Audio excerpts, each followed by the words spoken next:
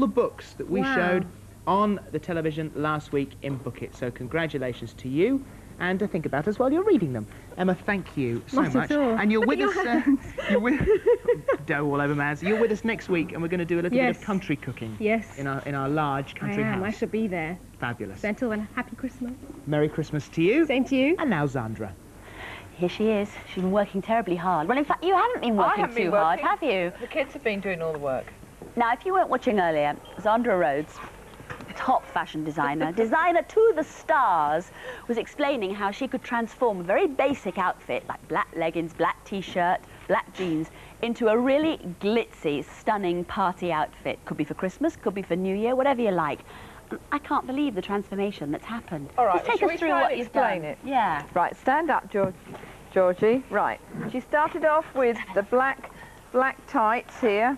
Whoops. Move off Come the into snow. the middle here so that we can all get a good... And a black T-shirt. So we cut some circles out of cheap black net. Circle.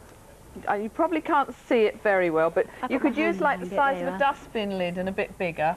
And then you sort of take a slice through it. Just a minute, I have my handy work belt here. Can we before you go any further, can we just look at this work belt? Can I just have a look at all these? This is the most amazingly ornate belt, and I just thought it was a very high-fashion jewel belt. I bought the hands in a junk, a sale, just in an old box in a sale. And then a friend of mine, Andrew Logan, helped me put the little bits of tin boxes on to hold the various things. Pins, tape measure, ribbons. Yes, but they could just be safety pins, little hearts that hold the pins. And then round here, can I just look at this one? That's got a little pocket in there that you can put other things in. Anyway, sorry, I just have to digress because it's they're not going to learn it in time if I don't do this. Sorry, Zandra. Handy cutting of the circle here. Gosh, this really shows you how it can be done badly and still look all right. See, so you open out the circle and then you join it all at the waist, and the more circles you put round, the wider and fatter it becomes. So you've got how many layers there? I think there's about 3 layers, but it would be about, you could do quite a nice one with about 6 circles, so it'd probably take about 6 yards of very cheap net. Okay. But it could be made out of old curtain net. And you could just dye that or do whatever colour you like. And then Georgie pinned all these sequins on that you could just get at some, that's high the sort of thing I like. No sewing involved. All safety pin. Well, this is tacked on. The ribbon's tacked on. But you see, it looks nice plain. You could be in just plain black here. Yeah. If you wanted to. And the short, check how short you want it by the size of the circle. Right. And then this is a basic black T-shirt that we put ribbon around the edge. That looks fabulous. You've just got 2 colours of ribbon, little loops, and also I notice down. Well, I thought this was the bottom of the This is just tied skirt. with a sash that could be ribbon, or you could have your mother's old sash or something. And then we put that onto an elastic, but then I'm going to pull out the T-shirt now. Here we are. Do you want a hand? Do you want to put it around this side? It's a large T-shirt. It's a long T-shirt. It could always be your father's. Old vest. Do it over. You it's see, an old look. Vest. So you could then, by various places where you want to drape it, you put the sash, long sash, it's about 2 yards long. Put the sash around the waist, at the middle to the front, and then you pull it tight, tie a knot, put your finger on it. Whoops, where's your finger? And then just pull it up and do bits of draping. So if you want, you could just wear the T-shirt, or you can pull it up to look like another little sort of outfit like that. Can you see? And that is literally just starting off with a bit of old net and a T-shirt. Cheap ribbon that you just fold together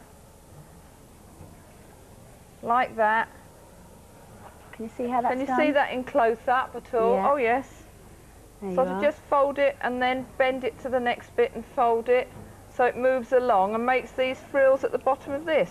Now the things like, you've got little bits of diamante on here and the sequins, I mean you could have those in an old broken bead box or something. You might have some in your mother's bead box, or you can get them in like bike shops where they have studs, or maybe handbag.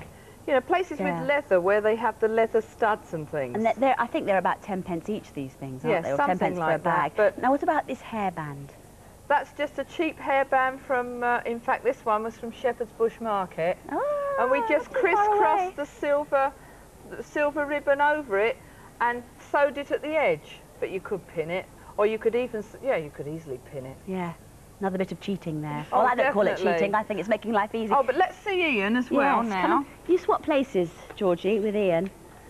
Did See you now? actually do this yourself? Yeah. He pinned it all last night. On the back.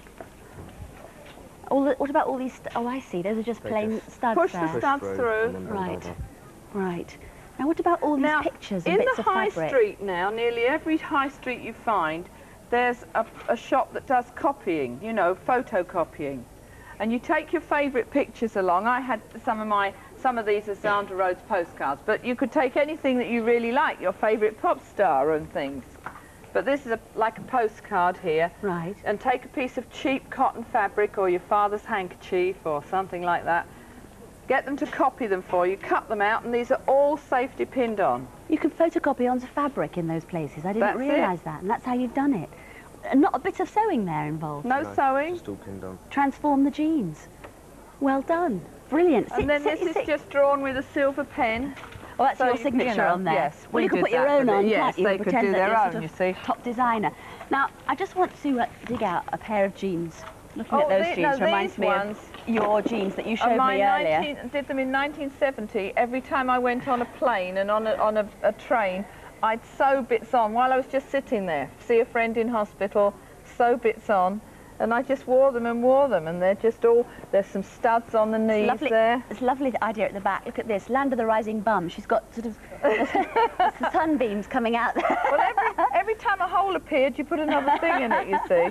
Sandra, that is terrific, and you make it look and sound very, very easy. Well, I think it should be fun. People could have it like, you know, like the, before everyone's time, those Tupperware parties that you'd have, you know, and you could have something like seeing who could do up their outfit in a special way. Terrific. We've got time for a few questions that have come in. I thought you might have something like that. Now, this is Natasha Freeman, and she phoned in. She's 10 years old, and she wants to know, if you could make a dress for anyone in the world, who would it be? Someone who you haven't already made a dress for, and I know that's tricky because you've... I'd love to make a dress for someone like Dolly Parton because she's such a good shape, and everyone always thinks everyone's got to be like a fashion model, and I think it'd be great to make a really sexy looking dress. You could go to town on Dolly Parton, couldn't you? Now let's take a question from Evelyn. You were at school, did you have to wear uniform, and did you hate it? I wore uniform, and I like wearing uniform because I could wear it never mattered if I spoilt it when I was at school. And I had this sort of slimy old tie that I just pushed up and down. And I never minded because uniform, you always look the same, and it's only in the weekends when you can dress up. But you don't have to think when you're in uniform. It's easier for working. Not a very good fashion answer. Now, there's a lovely question here that I wanted to... A question that came in on the phones, I think it was. Or was it one from the studio? I cast my eye on earlier. Oh, yes, here we are. Tamara's question. Tamara's just down there. All of your clothes are really outrageous, but would you do any for normal people? Oh, I like to think I look quite normal. I thought that was a red rag to a bull. I knew that. Often it's how people put them together, you know, like you think that they look quite normal now, don't you? You see, so it's who's wearing them. When you look at me, I always put too much on because it makes me feel relaxed to wear lots of things. But if you took the bits away, it wouldn't look quite so extreme and would be quite normal. I mean, Princess Margaret's normal. Yes, skating over that, Amaryllis Frankis has phoned in from Bournemouth, and she's 15. Name. Isn't it lovely, Amaryllis? That's a sort of lily, isn't it? She's 15, and she wants to be a fashion designer. What's the best advice for training? How did you start? I started off, well, I liked art at school, and then I went for an interview in an art college, but that still means you have to study all your other work as well. And so I went to an art college in Chatham, in Kent. It's now called Medway College of Art, I think. And you study there, and the first 2 years you do all sort of general things, like learning whether you like to do paintings better or sculpture or sewing, and then gradually you develop into what you want to do. And I think the main rule is to work as hard as you can and always be interested in things, and it will take you there in the end if you don't give up. Zandra, thanks so much for coming in this morning. I'm going like the time has just fled by. I hope you'll come back and see us sometime next year, perhaps. Thank you for inviting me. Great, thank you. And thanks also to Georgie and Ian for being the models. There's more.